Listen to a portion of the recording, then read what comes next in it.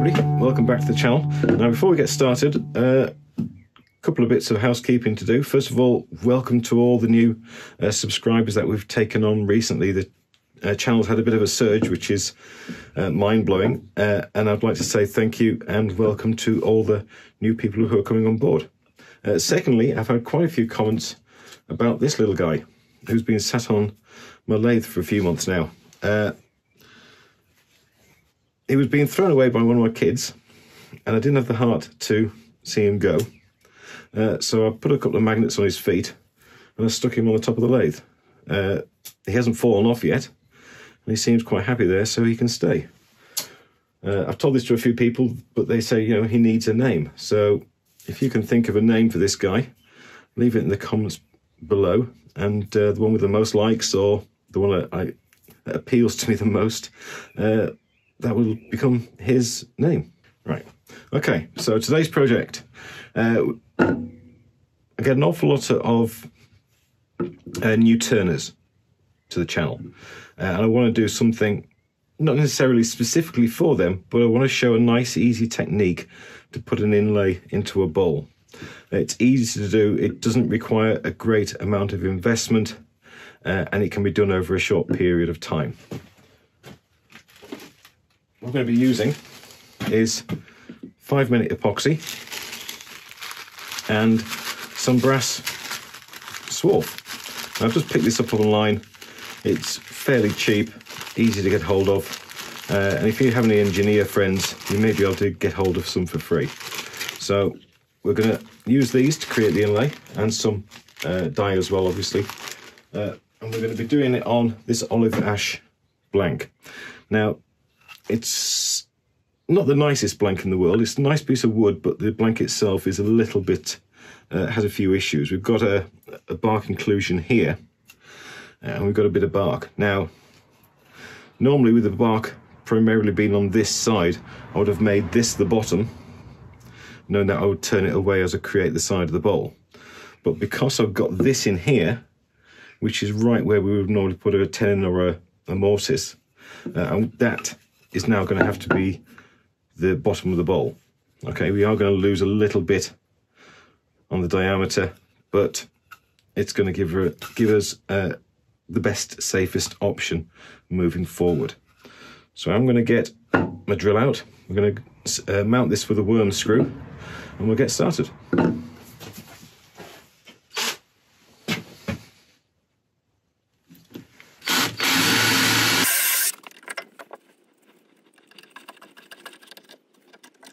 It's not the largest blank in the world, but we're always going to be safe whenever we can be. So, tailstock to start. I'll go and sharpen up, and we shall begin.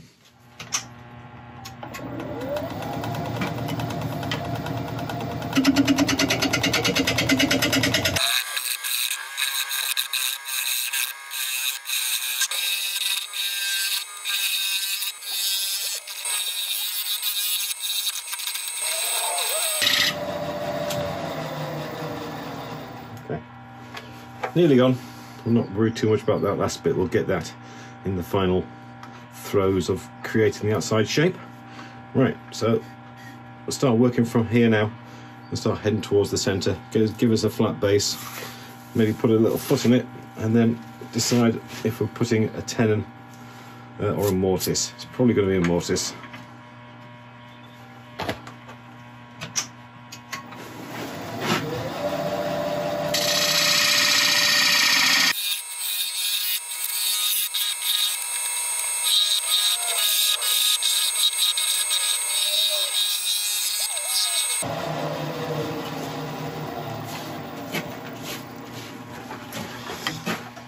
Okay, that all looks very nice. We've got a bit of a split there with a pith, but that's not going to give us any problems. We can decide whether to fill it or not, but I might just leave it because it's completely natural and it doesn't look horrible. Right, okay, so I'm going to quickly go and sharpen up again so I can put a finishing cut on this side, and then we'll put in the mortise or the recess in here, and maybe put a little bit of decoration just on the outside of it.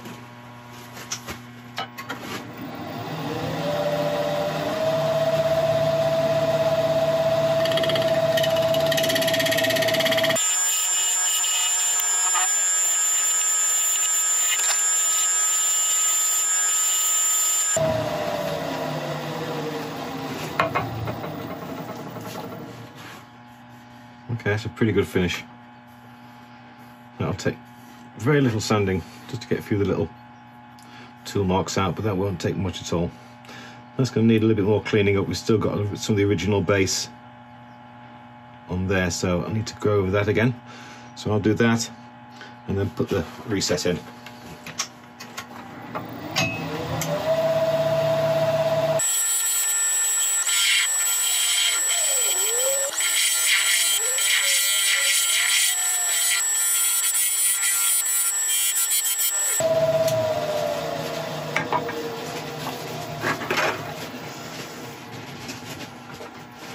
Okay, I'll get set up for sanding. As usual, I'll let you watch the start, but I'll bring you back when it's all done.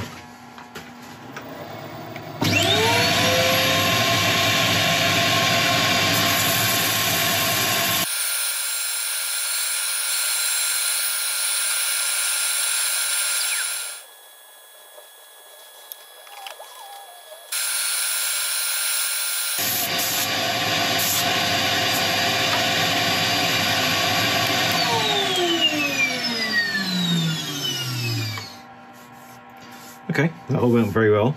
I did stop halfway through and make the decision just to fill that crack we had on the pith area, and it all went quite smoothly. I just used VO3A black CA glue to do that.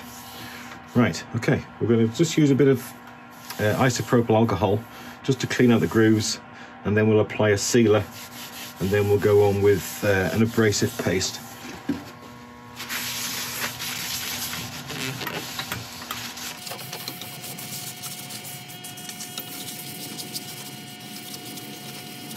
It also gives us a good chance to look at the grain.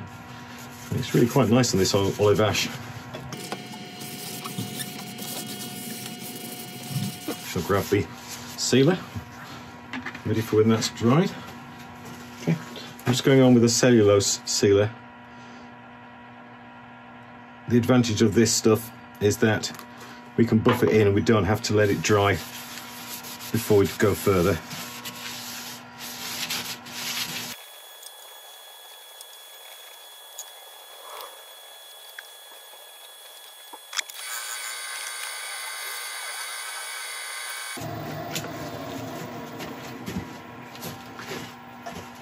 Now time for the abrasive paste.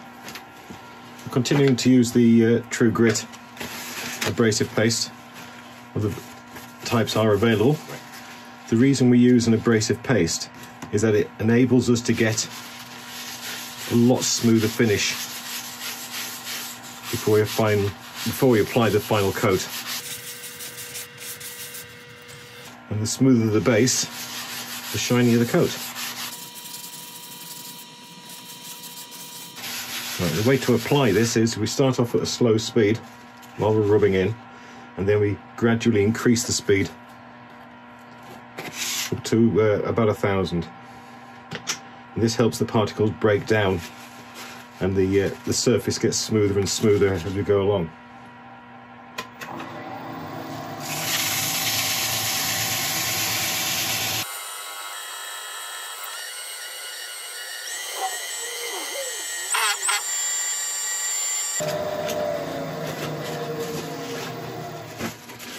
Now we just remove any excess grit left on the surface with our isopropyl alcohol.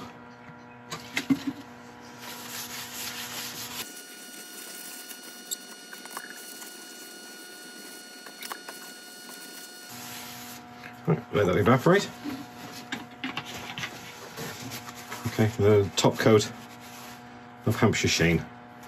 This, ironically, is applied in just the same way as the abrasive paste. You start off slow and then build up speed into a final finish.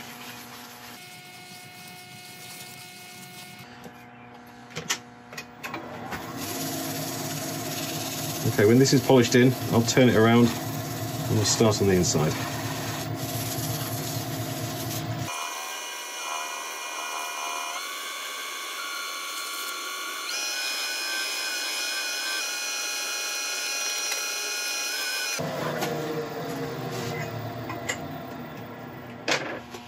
Okay, we've turned the bowl back round. Because this face is quite uneven, I do quite a bit of a wobble. So while I'm taking this face down flat, I am going to bring up tailstock support at the start, just to keep everything nice and safe. Talking of safety, a couple of hours has passed since I've turned this round, and I've picked the kids up from school and done a few things. Read a couple of messages on YouTube, etc. And one gentleman kindly pointed out that wearing a ring while working with any kind of rotating machinery or any machinery is not a great idea. Now, I have been told this before, and it's about time that I did something about it. Now, this ring my wife put on my finger many years ago. It doesn't come off very easily, and I did make a vow never to take it off. But it does need covering when I'm turning. So I've ordered a protective sleeve to go over the top to make it safer. And until it arrives, I shall wear tape. So it's time for me to be a good example for the first time in my life. So we'll be safe for now. Right, we're going to turn this flat, and then we'll start talking about the inlay.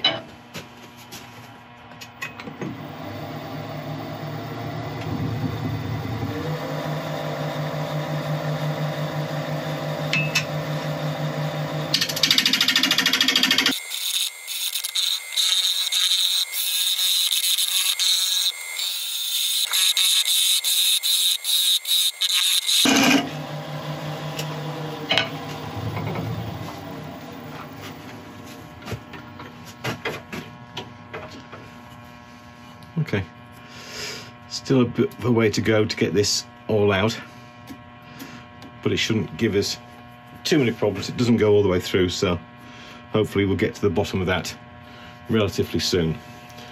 Now, we are putting an inlay in this, so we need to leave a reasonable distance in from the edge for us to get this in. Initially, I'm thinking around there.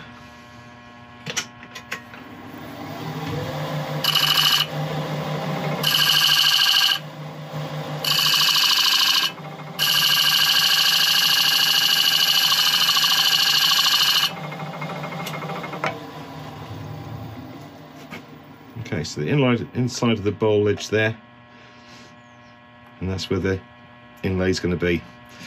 We may want to shift it all over a little bit,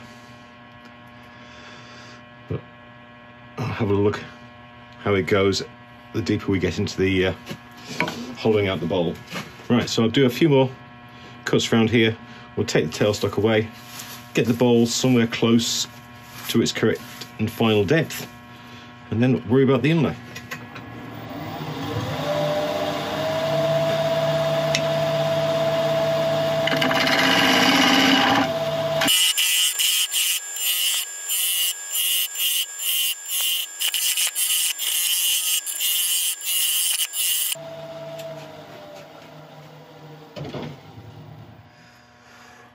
That hole there is the other side of the one we filled in from the outside, so we'll have to give that the same treatment, I think.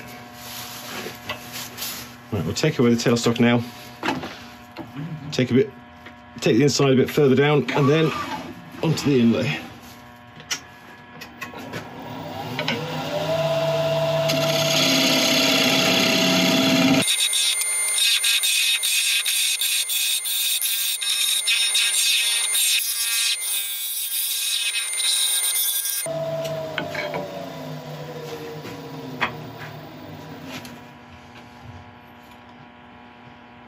Okay, that's a good enough depth for now. Right, we'll start worrying about the outside. Right, I'm just going to draw in these lines for this inlay, just so I can see a bit clearer and gauge if it's going to be in the right place or not.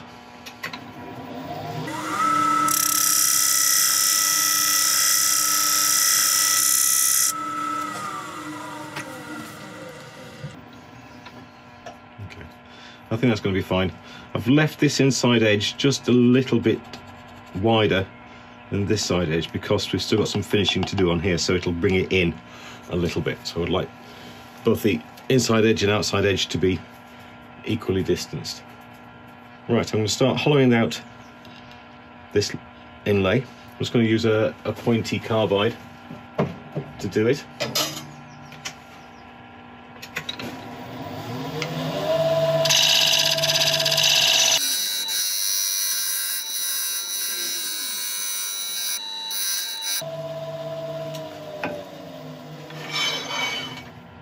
Excellent. Now I'm just going to get a bit of sandpaper and just smooth up these edges, and then we'll set up for pouring the inlay.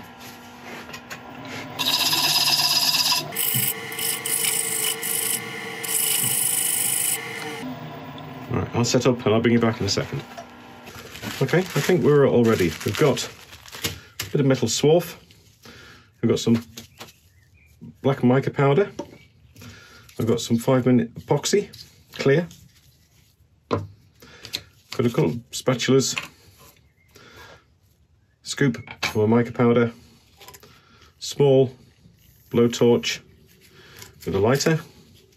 And a larger blowtorch just in case things get out of hand.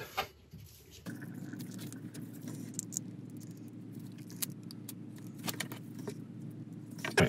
This epoxy needs mixing before we start. It's a 2-part, so you've got to mix it thoroughly before we do anything at all with it. Right, when that's done, we can pour in a bit of the mica powder. It does colour quite easily, so you don't need an awful lot of this stuff.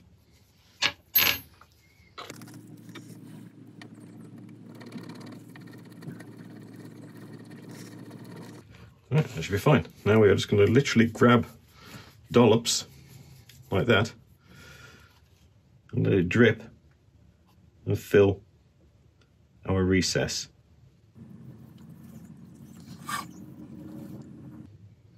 Wearing rubber gloves for this is a very good idea.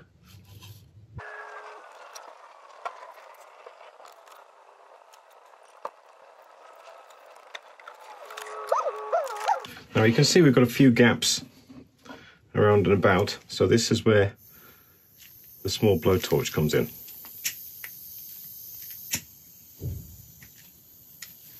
Now if this is going to play ball, you just gently warm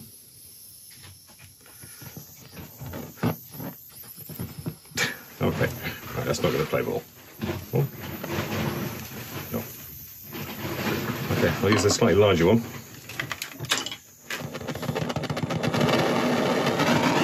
Gently warm the resin and it makes it far more liquid, and it'll soon seep into all the gaps.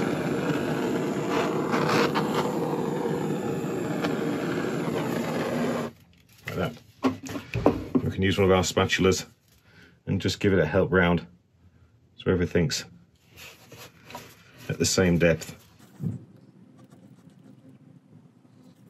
It also does something else, because we have to mix up the resin and then mix the powder into it. There's an awful lot of air bubbles in there, and hitting it with a blowtorch just helps release those bubbles. Doesn't get them all, but it does get an awful lot.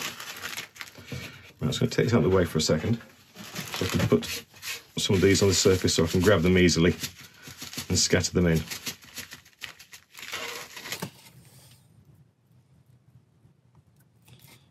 Now at the moment we're just going to scatter them on the top as if you're decorating a cake. Please don't decorate cake with metal swarf.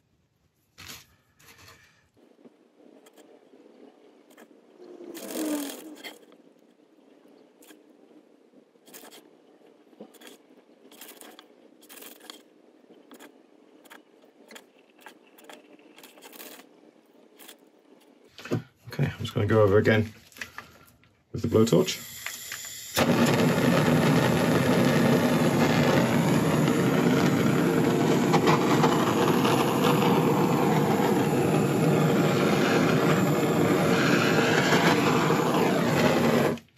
And that's it. All we have to do now is wait. Okay, it's nice and dry, nice and hard. So we'll turn this back and see how it looks. I'm just going to be using an old carbide cutter for this.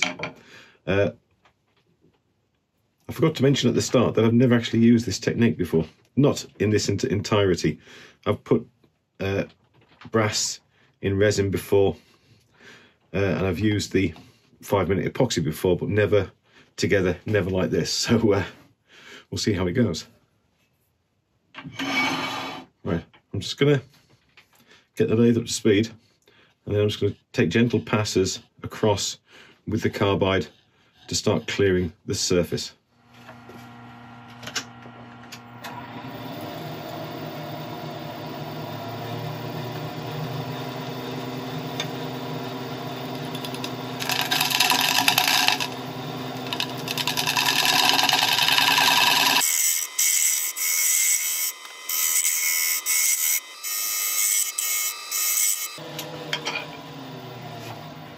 Okay, that's pretty nice. We do have a couple of air pockets in here, so I'm just going to quickly take this off the lathe, sit it on the bed, and just pour a bit of CA glue into here, just to fill those little voids. Okay, I'm just going to use a medium clear CA glue for this.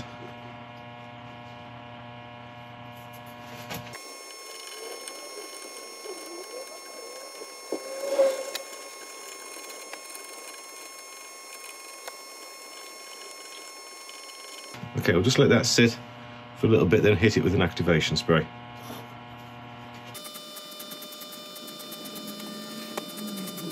Okay, we'll get this back on the lathe and gently turn that back. Okay, I'm just going to go back across this nice and gently with a negative rake scraper.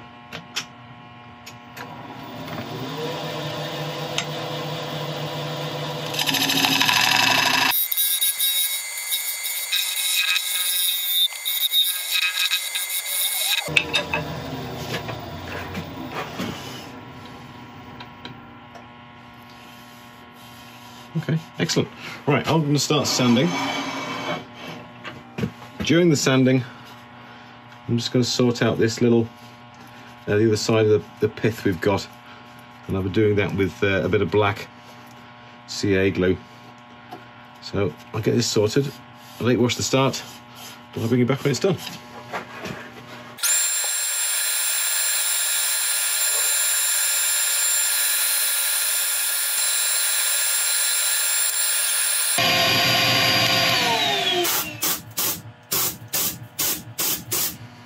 I'm really loving the look of this rim. Right, so next steps, isopropyl, then a sealer, then a abrasive grit, and then a polish.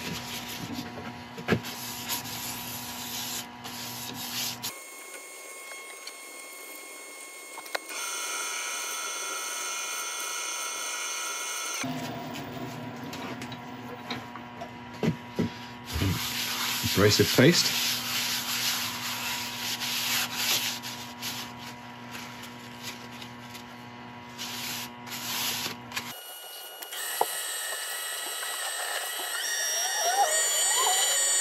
We'll clean off residue with isopropyl.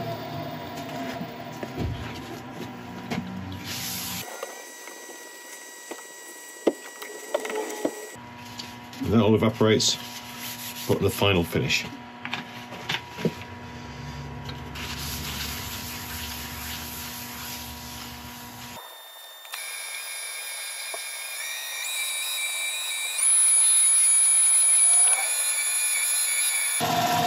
Okay, let's take this off and have a look at what we've done.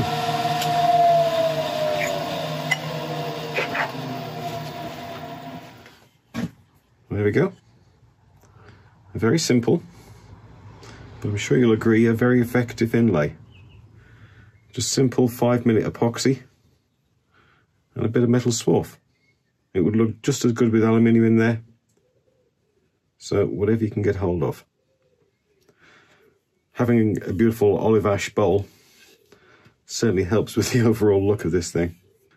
Before we wrap up, I just wanted to say a quick hello and thank you to Tony Stones, Kirsten Futz, Philippa and Craig Atkinson, Fiona Naylor, John Roberts, Bob McEwen, Chris Slack and Dean Harrison, who all helped the site out by either buying or making a contribution through the Ko-fi site. Thank you guys, I really, really do appreciate it. If you wanted to buy any merchandise, I've got these stickers and magnetic stickers available on my Ko-fi site. The link is in the description below. But apart from that, thank you very much indeed for watching. if you do have a go of it, please let me know. Please send me photographs. I would love to see them.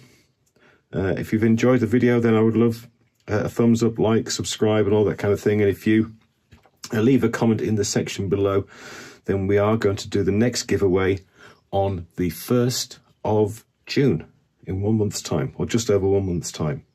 So if you've left any comments since the last giveaway, they will all be entered into the next prize. And that's about it. Right.